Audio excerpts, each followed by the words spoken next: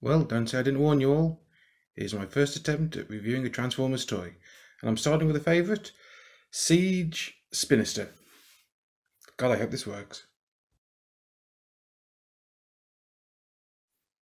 Spinister here comes from the tail end of the War for Cybertron Siege line, and as you can see, he's a great example of a character's popularity in IDW, making him a prime candidate for a modern-day figure. The toy takes design elements both from his IDW appearance and his classic G1 figure. The figure possesses great posability, up to the high standards of modern Transformers design.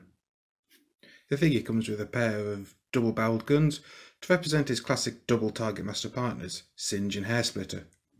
I love the design of them, though I think they missed out on a great idea. If they had made these two compatible with the Battle Masters, so you could swap out these two barrels with the ones on the separately released Battle Master figures. The figure looks great wielding a pair of custom body part swapped Battle Masters. Hopefully we'll eventually get his original Target Masters released. They seem to be working their way through a lot of Battle Masters, so all we really need is some with some purple arms, some purple legs and a black body, and hopefully we'll be able to mix and match the parts to properly represent his traditional partners. Spinister's transformation is both fun and rather intuitive. It's not a masterpiece transformation, but nor is it a two-step changer. Just like in robot mode, alt mode is covered in a plethora of siege ports, allowing you to arm him up however you see fit. Spinister is definitely a character I don't think would have been made if not for his popularity in IDW.